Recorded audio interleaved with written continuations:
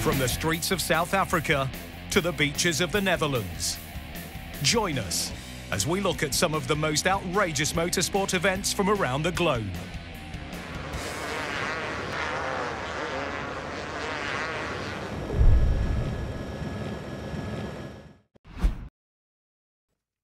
This is human ingenuity at its finest.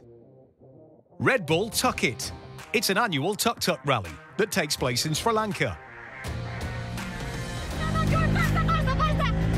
It may look like a bit of fun, but you'll need some serious determination to cross the finish line.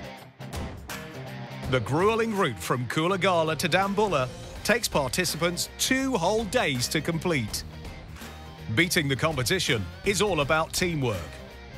Tuk-tuk racing requires everyone to be aware at all times. Team members need to physically shift their weight around to help steer the vehicle.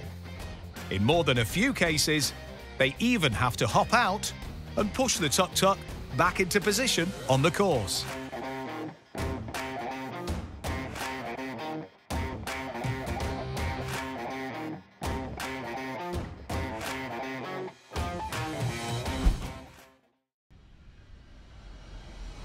Red Bull Shay Imoto takes inspiration from a unique motorsport that started on the streets of South Africa's townships. Here, the locals simply call it spinning. In the 90s, pioneers of the sport would gather in Soweto to practice the antics outside the criminal world.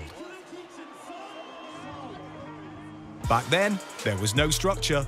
It was just about being better than the rest and performing stunts, drag racing and drifting. And it all centered around one car, the BMW 325i.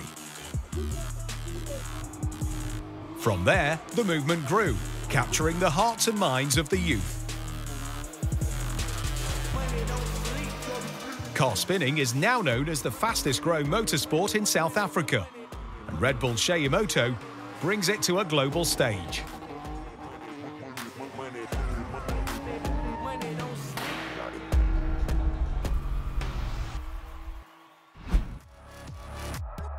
What could be more fun than skiing behind a motorcycle?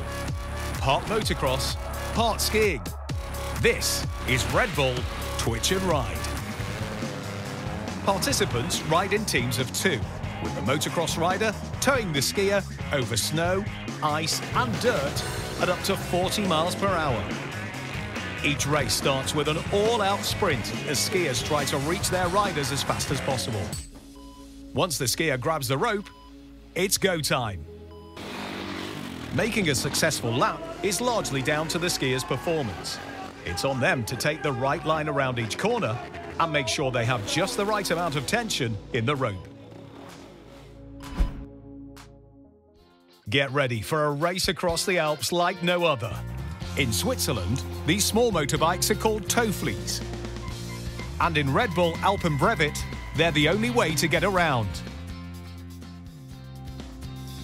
Most tow fleas were built between the 60s and the 80s.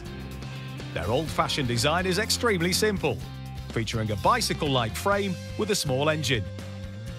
The race is over 132 kilometers long, with steep, unforgiving roads. Riders have to push their vehicles to the limit, and things often don't go to plan. In this competition, it's not good enough to be a good rider. Chances are, you'll have to repair your bike at some point along the way. Then there's engine power to consider. If your bike can't handle the steep roads, you'll have to manually pedal to the top. A brutal challenge when the average tow flea weighs 40 kilograms. The main goal is to win the race, but there's also a side contest where style is key. Both the rider and their bike are judged to decide who pulled off the best 80s-inspired look. Who will be crowned the ultimate endurance champion? Red Bull Knockout sees 1,000 pro and amateur riders come together in the Netherlands to go head-to-head.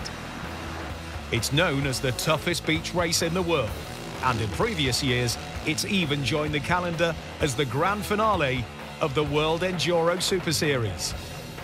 As you might have guessed, The event follows a knockout format where the fastest 750 riders proceed to the 2-hour final. First across the finish takes the title.